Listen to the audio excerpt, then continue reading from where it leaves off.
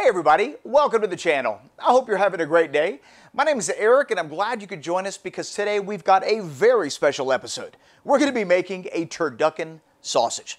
If you're not familiar with what a turducken is, let me explain. A turducken is a roast that consists of 3 birds into one. That's where it gets its name. It starts off with a deboned turkey that's stuffed with a deboned duck that's stuffed with a deboned chicken. And all the available nooks and crannies are filled with some sort of a cornbread dressing.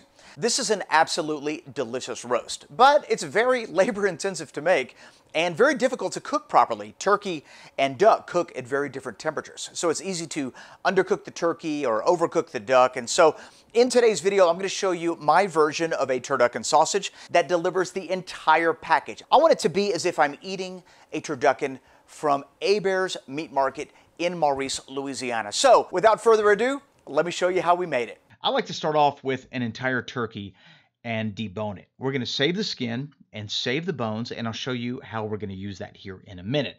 Once we have that deboned, I'm just going to separate the white meat from the dark meat. Now, if you don't have an entire turkey, you could always go to the supermarket, pick up turkey breast, turkey thighs, whatever you have available. That'll work out just fine. There will be a recipe link in the description box below in the event that you want to make this roasted turducken sausage. And we now have our turkey deboned. I've got my dark meat and my white meat separated.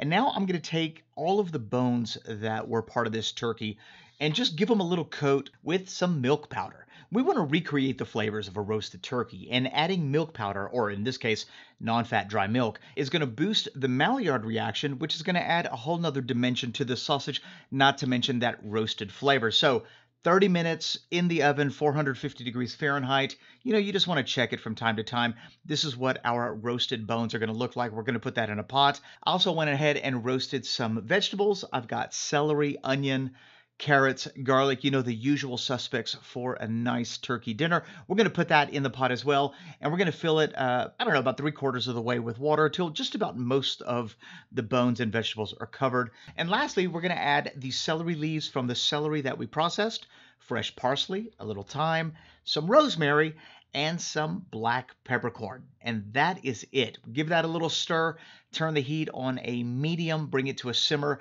and this is what it's going to look like after a couple hours. And it smells incredible.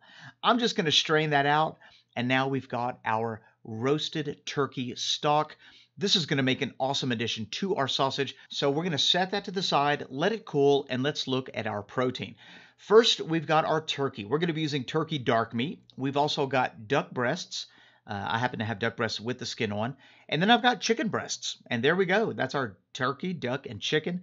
We're just going to process and cut it into small pieces, small enough to fit into your grinder. For this sausage, I do like to have a combination of white meat and dark meat. I think that it adds to the overall mouthfeel and the juiciness of this sausage, but feel free to mix and match however you want. We're going to remove the duck skin and set that to the side and just go ahead and finish processing our duck.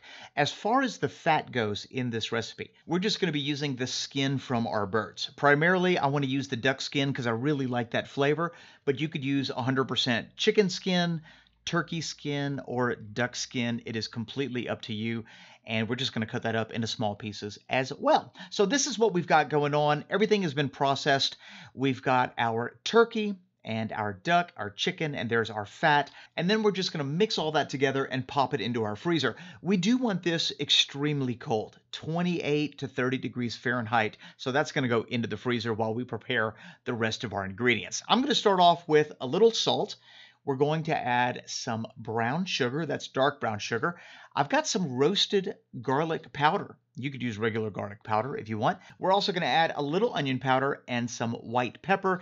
Let's not forget about the aromatics. I've got fresh rosemary and some fresh thyme. We're just going to make sure we chop that up really nice. And feel free to adjust the spices as you see fit. This recipe is going to give you that classic savory roasted turkey flavor. All right, so the last ingredient is non-fat dry milk, and it's now time to grind our meat and our fat together. We're going to be grinding this on a 6mm plate, nice and easy. We want to make sure that everything is ground And you want to make sure that it's coming out nice and loose. So when I put my hand through it, as you can see right here, the mixture seems relatively loose. It's not sticky and gummy at this stage.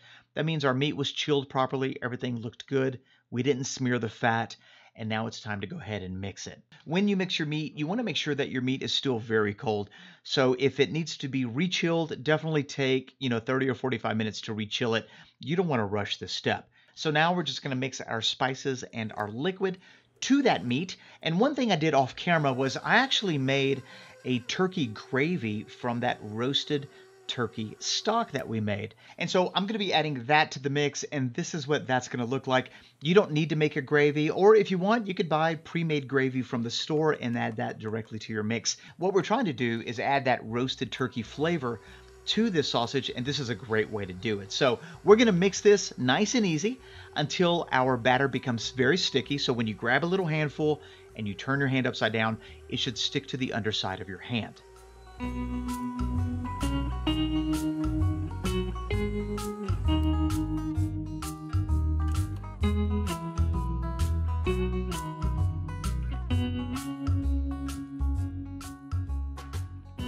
Now that our meat has been mixed, we're going to add the last ingredient to this turducken sausage, and that is our cornbread dressing. Now you can make your own or buy it from the store, and what we're going to do is gently fold that cornbread dressing into our sausage meat. We don't want to overmix it at this stage, so we want very clear and defined pockets of cornbread dressing. So we're just going to gently fold that batter onto itself.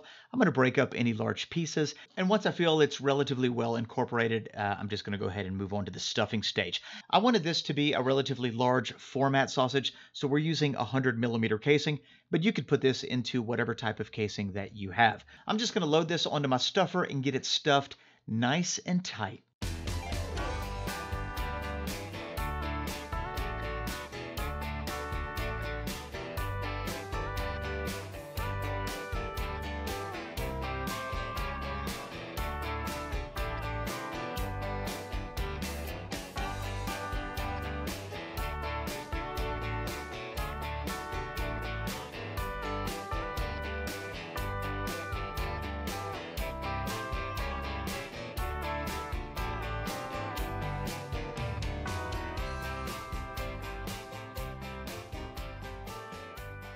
Now that our sausage is stuffed, it's time to cook it. And at the beginning of this video, I talked about how difficult it is to cook a turducken. You see, it's very easy to dry out poultry, especially if you're using white meat.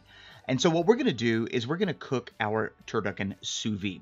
That simply means that we're going to take our sausage and place it into a vacuum seal bag and cook it inside of a water bath. This method of cooking allows us to precisely control the temperature. So we're able to cook at lower temperatures for a lot longer, which is going to lock in the moisture. It's going to completely pasteurize the meat and cook it perfectly. Our end result is going to be a very juicy and very tender sausage. So now that we've got our sausage vacuum sealed and we're using the Kitchen Boss vacuum sealer, I'll put a link in the description box below if you want information on that. In conjunction with the vacuum sealer, we're going to be using the Kitchen Boss immersion circulator. This is what's actually going to help control the temperature. Now you can see right here, there are factory presets depending on what you want to cook. For me, I'm going to set mine to 145 degrees Fahrenheit for 3 hours. I'm looking for an internal temperature of 145 degrees Fahrenheit. So we're going to turn the unit on and it's going to begin preheating the water.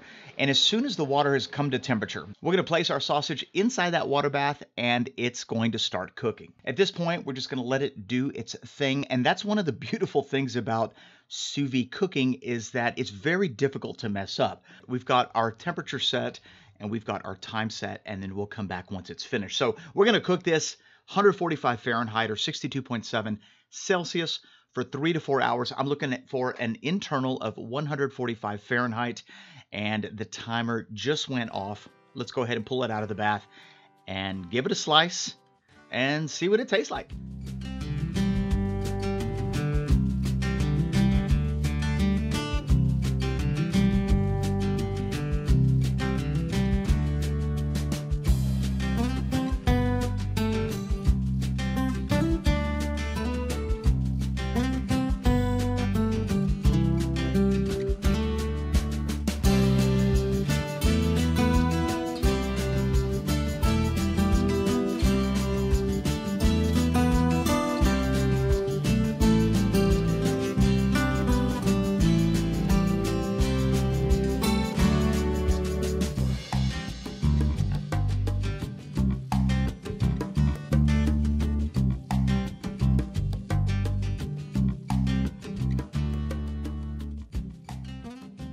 The turducken sausage, I am loving the way this came out. I mean, I was a little concerned about the cornbread dressing inside the sausage and how it was going to hold up, but it looks like it held up absolutely beautiful. I mean, the texture of this sausage is perfect. It's got a really nice bind and great particle definition. I mean, you can clearly see the chicken, the duck, and the turkey, and specks of, the fresh rosemary and thyme that we have inside this. So let's just give it a little smell.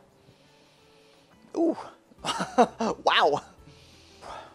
That's incredible. I mean, it smells exactly like a roasted turkey. You got a little bit of that herb coming through, but wow, that roasted turkey stock that we added just completely changes this. Okay, here we go.